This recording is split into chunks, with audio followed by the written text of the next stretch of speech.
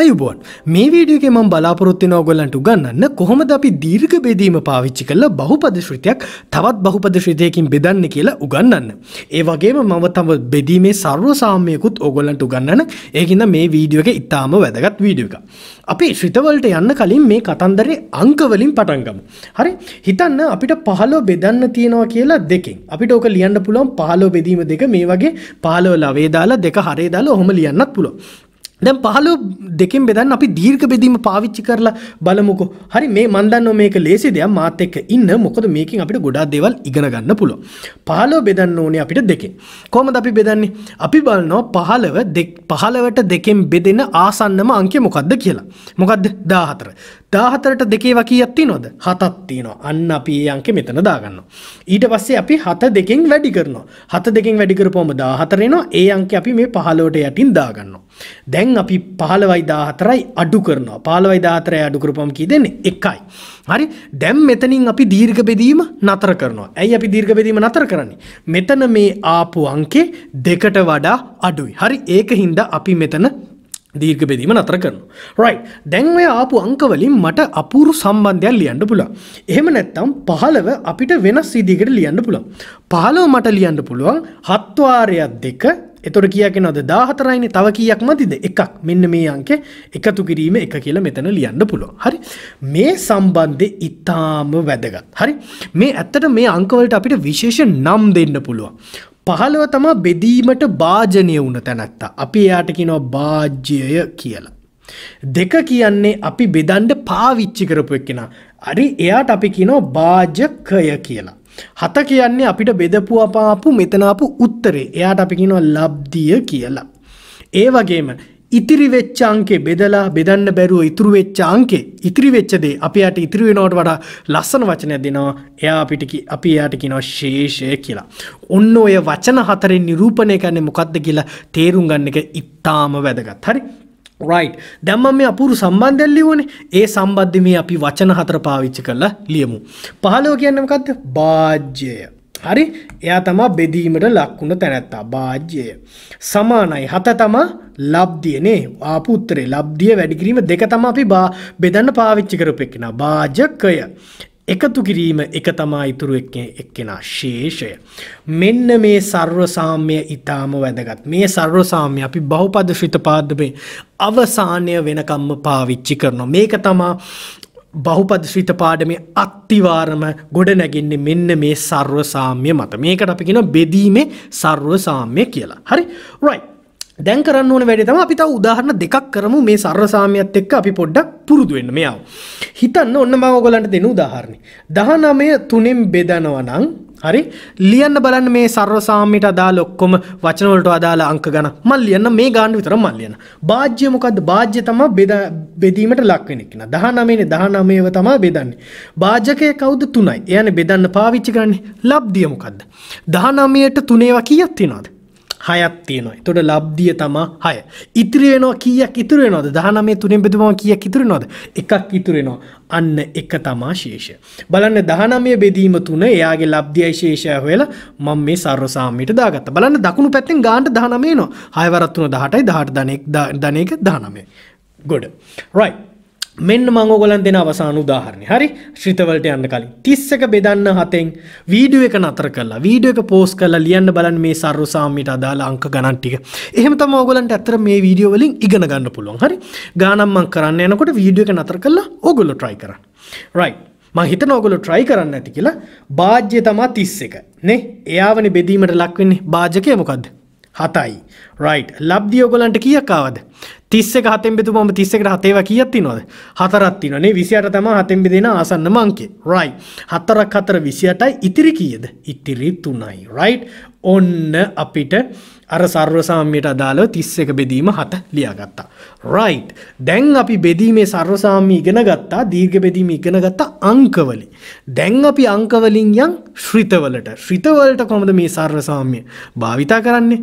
දීර්ඝ බෙදීම පාවිච්චි කරන්නේ කොහොමද කියලා දැන් අපි ඉගෙන ගමු. right. ඔය දේ අපි උදාහරණයකින් ඉගෙන ගමුකෝ. right. මම උදාහරණ ශ්‍රිත දෙකක් දෙන්නම්. මං කියනවා px කියන ශ්‍රිතය තමයි x ගේ 3 වෙනි බලය ධන 5x වර්ගය අඩු කිරීම 2x ධන 8 කියලා. right. qx කියලා මම ඔයගලන්ට තව ශ්‍රිතයක් දෙනවා x ධන 3 කියලා. right හොඳයි දැන් මේ දෙන්නව අපි දීර්ඝ බෙදීමෙන් බෙදන්න ඕනේ. එහෙම නැත්නම් මං කියනවා p බෙදන්න කියලා කිව්වේ. දැන් මෙතන ඔයගොල්ලෝ දේවල් කීපයක් ඉගෙන ගන්න ඕනේ. බහුපද ශ්‍රිතයක් තවත් බහුපද ශ්‍රිතයකින් බෙදන්න නම් භාජ්‍යයේ මාත්‍රය වැඩි වෙන්න ඕනේ භාජකයේ මාත්‍රයට වඩා. එහෙම ඒ කියන්නේ දැන් මෙතන අංක බෙදන්න නම් 15 දෙකෙන් බෙදන්න නම් 15 වැඩි වෙන්න එපා දෙකට වඩා. හරි? right? එතකොට ඔය වගේ තමයි. මෙතන දැන් බලන්න මෙතන මං කියනවා මෙයා තමයි භාජ්‍යය කියලා. බෙදීමට ලක් වෙන තැනත්තා. එයාගේ මාත්‍රය මොකද්ද? මාත්‍රය 3යි. එතකොට භාජකය බෙදන්නේ කාගෙන්ද? භාජකය තමයි x ධන 3 එයාගේ මාත්‍රය 1යි. right. මෙතන අපිට දීර්ඝ බෙදීම පාවිච්චි කරන්න පුළුවන්. හොඳයි. එතකොට මොකද p ගේ මාත්‍රය වැඩි q ගේ මාත්‍රයට වඩා. right. දීර්ඝ බෙදීම පටන් ගමු. අර වගේම තමයි අංක වගේම තමයි අපි ඉස්සෙල්ලා භාජ්‍ය දාගන්නවා අස්සේ. x ගේ 3 වෙනි බලය ධන 5යි x වර්ගය අඩු කිරීම 2යි x ධන 8 භාජකය දාගන්නවා එළියේ x ධන 3 කියලා. මෙහෙම ඔයගොල්ලෝ ලියනකොට හැම වෙලේම පරිස්සම් වෙන්න මාත්‍රය වැඩිම පදයේ ඉඳන් අඩුම පදේ දක්වා පිළිවෙලට ලියන්න. හරි? දැන් මෙතන මාත්‍රයේ පදය කීයද? මාත්‍රය කීයද? 3යිනේ. එතකොට බලයේ වැඩිම පදේ තමයි මම ඉස්සෙල්ලාම ලියන්නේ. x ගේ 3 වෙනි බලයේ පදේ. ඊට පස්සේ x ගේ වර්ගයේ පදේ. ඊට පස්සේ x ගේ පළවෙනි බලයේ පදේ. ඔය වගේ වැඩි එකේ ඉඳන් අඩු එකට යනකම් පිළිවෙලට ඕගොල්ලන්ගේ බහුපද ශ්‍රිතය ලියලා අස්සේ දාගන්න. හරි? ඒක ඉතාම වැදගත්. භාජකෙත් එහෙමයි. මාත්‍රයේ වැඩිම පදේ ඉඳන් අඩුම පදේ යනකම් පිළිවෙලට එහෙම ලියාගන්න. නැත්තම් වැඩේ වරදිනවා. right. හරි. දැන් කරන වැඩේ තමයි ඕගොල්ලෝ දීර්ඝ බෙදීම කරන්න බහුපද ශ්‍රිත තියෙනකොට ඉස්සල්ලම් බලන්නේ භාජ්‍යයේ භාජකයේ පළවෙනි පද දික දිහා. හරි පළවෙනි පදේ දිහා බලන්න. right. දැන් ඕගොල්ලෝ කල්පනා කරන්න ඕනේ දී තමයි මම කොහොමද භාජ්‍යයේ පළවෙනි පදේ එහෙම නැත්නම් අස්සේ තියෙන බහුපද ශ්‍රිතයේ පළවෙනි පදය හදාගන්නේ කොහොමද එළියේ තියෙන බහුපද ශ්‍රිතයේ පළවෙනි පදෙන් එළියේ තියෙන බහුපද ශ්‍රිතේ කාගෙන් වැඩි කරොත්ද මේ අස්සේ තියෙන එකනාගේ පළවෙනි පදේ හැදෙන්නේ මොකද හිතෙන්නේ x කාගෙන් වැඩි කරන්න ඕනේ ද x ගේ 3 වෙනි බලය හැදෙන්න x වර්ගයෙන් වැඩි කරන්න ඕනේ නේ අන්න ඒ x වර්ගය ලියා ගන්න මෙන්න මෙතන x වර්ගයේ පදයට උඩින් ඔයාලට මෙතන ලියන්නත් පුළුවන් x වර්ගය කියලා නමුත් මම මේ x වර්ගයට පදයට හරි උඩින් ලියාගත්තොත් පිළිවෙලයි ගාන right x වර්ගයේ පද පොලිමට එක යටට තියෙනවා x පද පොලිමට එක යටට තියෙනවා නියත පද පොලිමට එක යට තියෙනවා ඒතකොට වැරද්දක් වුණොත් ටක් ගාලා හොයාගන්න ලේසි ඉතින් මෙහෙම පිළිවෙලට කරමු අත්‍යවශ්‍යම නෑ මේක හොඳේ right දැන් අපි ඔන්න උඩේ එක පදයක් හොයාගත්තා අංක දීර්ඝ බෙදීම වගේ තමයි එක පදයක් හොයාගත්ත ගමන් මෙයාගෙන් මුළු භාජකයම වැඩි කරලා අස්සේ ලියන්න. හරි. නිකන් අර 7 දෙකකින් වැඩි කරලා 14 කියලා අස්සේ ලිව්වා වගේ. right. x වර්ගයේ වාරයක් x කීයද? x ගේ 3 වෙනි බලය. එයා ලියා ගන්න මෙතන 3 වෙනි බලේ පදයට යන්නේ. x වර්ගයේ වාරයක් 3 කීයද? 3යි x වර්ගය. එයා මෙතන ලියා ගන්න. right. දැන් අපි අංකවල බෙදීම වගේම අඩු කරනවා. හැබැයි මම මෙතන ඔයගලන්ට උපදේශයක් තියෙනවා. අඩු කරනකොට මෙන්න මේ දෙවෙනි පදේ සම්පූර්ණ වරහනක් දාගන්න. හේතුව ධන ඍණ පැටලෙන්නේ නැති වෙන්න. හොඳේ? right. මම ඉස්සරහදී පෙන්නන්නයි කියලා. x ගේ 3 වෙනි බලය අඩු කිරීම x ගේ 3 වෙනි බලය දෙන්න කැපිලා බිඳුවයි එන්නේ. right. 5යි x වර්ගය අඩු කිරීම 3යි x වර්ගය කීයද? 2යි x වර්ගය. බලන්න x වර්ගයේ පද ගානට පොලිමට එක දිගට පිළිවෙලයි වැඩි. right. දැන් ඉතිරි අයට අඩු කරන්න කවුරුත් නැහැ. ඉතුරු අය එහෙම්ම කෙලින්ම පල්ලහට එනවා. මොකද ඒගොල්ලන්ගෙන් කවුරුත් අඩු වෙන්නේ නැති නිසා. right. කෙලින්ම එනවා එහෙම්ම. right. දැන් මොකද අපි කරන්නේ? දැන් අපි ආයෙත් අර වැඩේම තමයි කරන්නේ. පළවෙනි පදේ බලන්න. අත්සුලේ තියෙන එක්කෙනාගේ පළවෙනි පදේ, එළියේ තියෙන එක්කෙනාගේ පළවෙනි පදේ. දැන් ආයෙත් ඔයගොල්ලෝ හිතන්න ඕනේ මම කොහොමද එළියේ තියෙන එක්කෙනාගේ පළවෙනි පදෙන් එහෙම නැත්නම් x ගෙන් කොහොමද 2x වර්ගය හදාගන්නේ? x කාගෙන් වැඩි කරන්න ඕනේද? ඉස් හැම වෙලේම හිතන්න කාගෙන් වැඩි කරන්න ඕනේද කියලා. හරි. x වැඩි කරන්න ඕනේ 2x ගෙන් නේ. right. 2x කියලා මෙතන දාගමු. right. හරි x පදවලට උඩින්. right. දැන් අපි මොකද කරන්නේ? දැන් කරන්නේ 2x ගෙන් භාජකය අන්න වැඩි කරනවා. 2x වාරයක් x 2x වර්ගය. right. 2x වාරයක් 3 6x ධන 6x. හරි. right. දැන් අපි ආයෙත් අඩු කරනවා. අඩු කරද්දි මතක ඇතුව වරහන් දාගන්න. හරි. දැන් මම පෙන්නන්නම් ඇයි වරහන් වල වැදගත්කම කියලා. දැන් බලන්න මොකද එන්නේ කියලා 2x වර්ගය 2x වර්ගයෙන් අඩු කරපුවම කැපිලා යනවා. මෙතන ඍණ 2x මෙතන ඍණයි ධනයි වැඩි වුණාම ඍණ එන්නේ ඍණ 6x පරිස්සම් වෙන්න ඕනේ. ඍණ 2x අඩු කිරීම ඍණ 6x ඍණ 8x මෙතන. මේ 8 නිකම් මෙහෙම යටට එනවා ධන 8. right. දැන් අපිට අන්න අලුත් එක්කෙනෙක් දැන් ආයේ තියෙනවා. ආයෙ මොකද අපි කරන්නේ? පළවෙනි පදේ මෙයාගේ පළවෙනි පදේ දිහා බලනවා. ඍණ 8x කොහොමද හදාගන්නේ? x කාගෙන් වැඩි කරලාද හදාගන්නේ? ඍණ 8ෙන්. එතකොට මෙතන ඍණ 8 අපි කොළ පාටින්ම ලියමු නේ.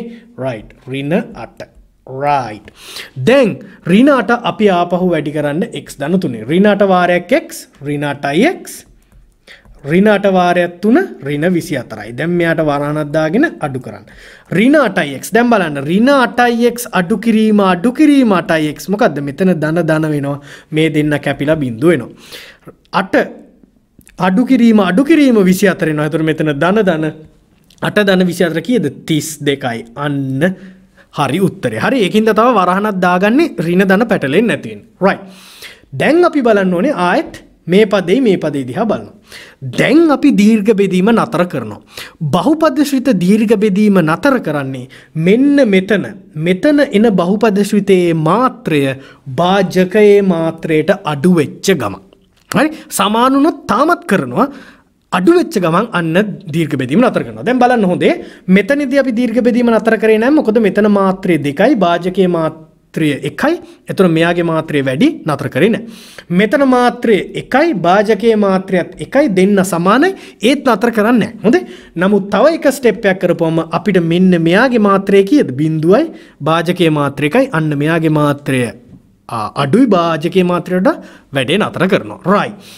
හොඳයි අපි දීර්ඝ බෙදීම කළා ඉවරයි. දැන් අපි ලියමු විස්තර. මොනවද? අපේ භාජ්‍යය කවුද? දැන් අපි සර්වසාම්‍ය ලියමුකෝ. සර්වසාම්‍ය තමයි භාජ්‍ය සමානයි ලබ්ධිය වැඩි කිරීම භාජකය එකතු කිරීම ශේෂයනේ. ඔක තමයි සර්වසාම්‍ය. අපේ භාජ්‍යය කවුද මේ ගානේ? භාජ්‍ය තමයි බෙදීමට ලකුණු තැනත්තා. x ගේ 3 වෙනි බලය ධන 5යි x වර්ගය අඩු කිරීම 2යි x ධන 8. අපේ ලබ්ධිය කවුද? ලබ්ධිය තමයි උත්තරේ හැටියට මෙතන ආවේ කවුද? x වර්ගය ධන 2x ඍණ 8. right. අපේ භාජකය කවුද? බෙදන්න පාවිච්චි කරේ කවුද? x ධන 3. බෙදුවේ කාගෙන්ද? x ධන 3. එයා තමයි භාජකය. ශේෂය කවුද? ශේෂය තමයි ඉතිරි වෙච්ච එක්කෙනා. ඉතිරි වුණා කීයද? 32ක්. අන්න බහුපද ශ්‍රිත දෙකක් බෙදලා මම මේ සර්වසාම්‍යයට දාගත්තා. ඒ බහුපද ශ්‍රිත දෙක බෙදලා ආපු විස්තර. හරි? right. මෙහෙම තමයි බහුපද ශ්‍රිත දෙක දීර්ඝ බෙදීමෙන් බෙදන්නේ. ඒන උත්තර පාවිච්චි කරලා සර්වසාම්‍යයට දාන්නේ මෙහෙමයි. හරි? හොඳයි. මේ වීඩියෝ එකේ මම කරන්නේ මේ උදාහරණය විතරයි. ඊළඟ වීඩියෝ එකේ මම උදාහරණ 3-4ක් කරන්න ඕගලන්ට බහුපද ශ්‍රිත දීර්ඝ බෙදීමෙන් සහ සර්වසාම්‍ය භාවිතා කිරීම සම්බන්ධයෙන්. හරි? මොකද මේ වීඩියෝ එක දැන්නමත් ටිකක් දිග හින්දා. එහෙනම් මම ඕගලන්ගේ උදාහරණ සම්බන්ධයෙන් සම්බන්ධව ඊළඟ වීඩියෝ එකේදී හම්බෙන්නම්. අපි විශේෂ උදාහරණ ඊළඟ වීඩියෝ එකේදී කරමු. පුංචි දේවල් ඉගෙන ගන්න පුළුවන්. right. හරි එහෙනම් මම ඕගලන්ව ඊළඟ වීඩියෝ එකේදී හම්බෙන්නම්.